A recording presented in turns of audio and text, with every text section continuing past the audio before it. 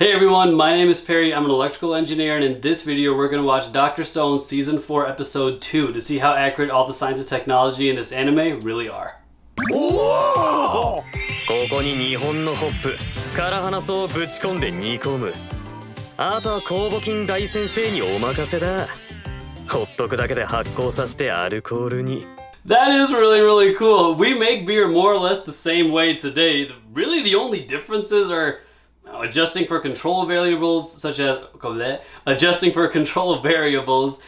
humidity in the air using clean metal containers and distillation. Now, instead of beating the hell out of it, which actually might introduce more particulates, it's spun around and it goes through a more filtration process. Senku is making his beer outside, which is so much worse than the lab.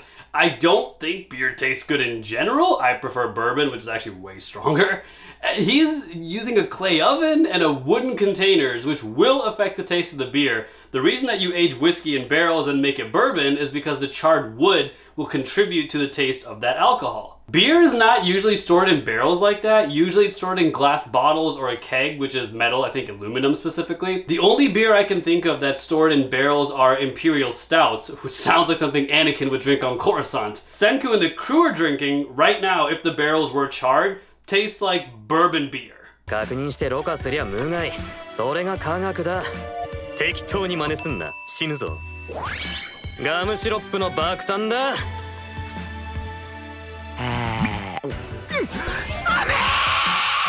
That is really cool because it's specific to parts of Asia and Europe. It's not really used in the United States as often.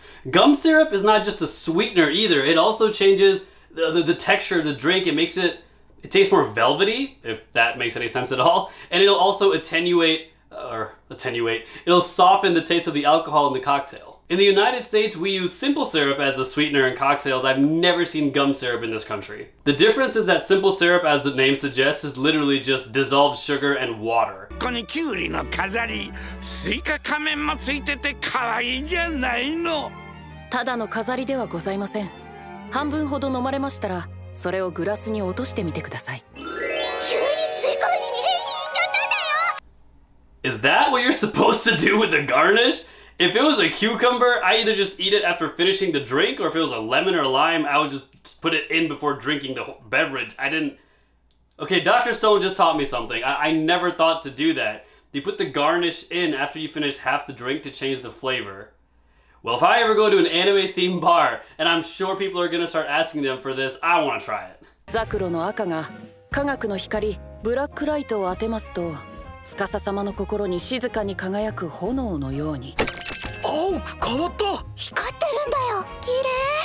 Oh, that is so cool. I've never seen that on a pomegranate drink, but this will work. There's a few citric fruits that have this purple, blue, violet glow under black light. Kiwis are the king of this. I don't know if this is common knowledge, but they can be green under white light, blue under black light, and red under other wavelengths of UV light. Seeing this in person is really trippy because you can flick a light switch on and off and you can literally change the color of a fruit in real time and it still tastes delicious. Chlorophyll is a naturally occurring pigment in plants that's responsible for photosynthesis, and certain types of chlorophyll molecules can absorb the UV light and then just emit them as visible light, creating this fluorescent effect. Vitamin A is also really fluorescent. I don't even know how I know that. Whichever fruits have that though, they're likely to glow more prominently. この世のもんは全部自然素材だがな。そしてこちらが千空様のカクテルでございます。上から順に抹茶ホイップ、ミルク。I knew it! The moment I started seeing everyone get their own mocktails, I'm just waiting for the one that's gonna show the different liquids, and it's... Okay, I also have a feeling that a lot of people know the explanation behind this one. I'm gonna pin the first comment that actually explains how this scientifically works with 3 different liquids are separated like that in a glass, and I'm just gonna give credit to one of you guys. 場所はわかるな。すごいんだよ、科学の旅。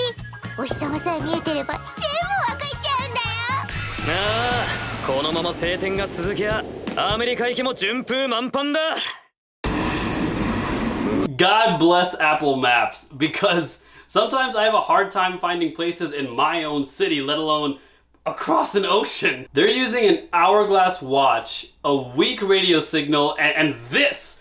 For those who remember MapQuest, it was a printable list of directions for long distance travel, and you better get that thing perfectly because there's no recalculating in real time. If you miss an exit, you are recalculating. The GPS will not help you.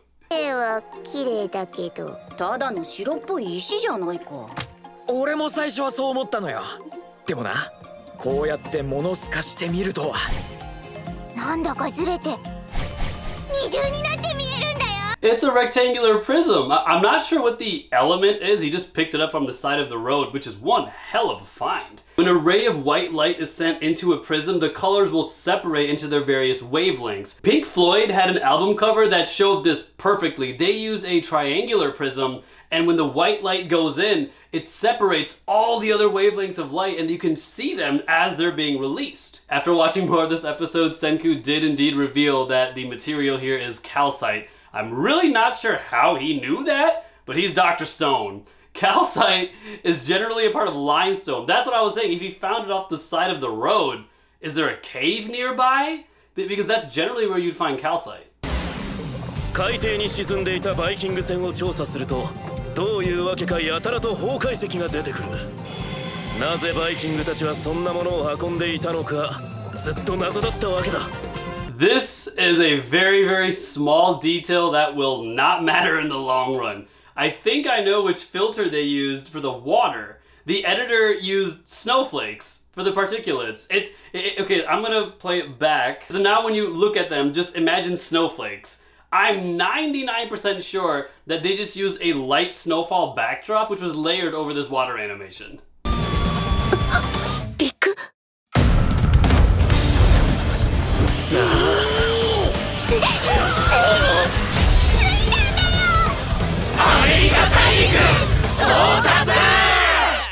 They actually made it! Oh my gosh! They actually got it? Wait a minute. Senku, prepare to meet Donald Trump and Elon Musk. Welcome to America. We have simple syrup. On another note, I am thinking about doing a giveaway on this channel, or multiple if it works out for the first time. I thought about Funko Pops. I'm not sure if that's even appealing anymore. It doesn't have to be Dr. Stone specific, it could really be anything. I'm always thinking of ways to add value to the viewers because you guys really are the reason this is so much fun. I get to interact in the comments and I get to just, look, the whole thing is awesome because of you guys. And as a creator, I want to know how I can give back to my audience. Let me know if Funko Pops is appealing or if there's any sort of giveaway that I could give away. What is an appealing thing that I could put up for a prize? Thank you guys so much for watching. I hope you enjoyed the video and I wish you all the best rest of your day.